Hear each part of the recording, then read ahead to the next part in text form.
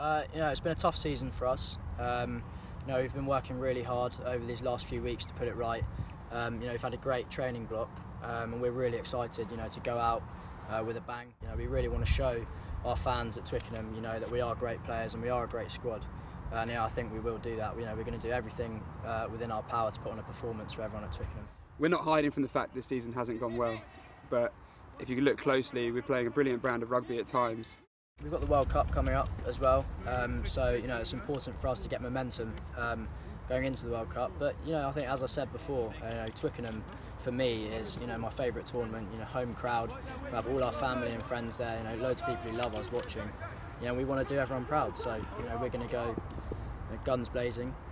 But as well, that momentum into the World Cup is really important. We do have an opportunity to not hide anything that's gone on before, but we can really set the tone again, and if we can bounce into the World Cup with some good performances, then hopefully people will see that we're still the nation that we were.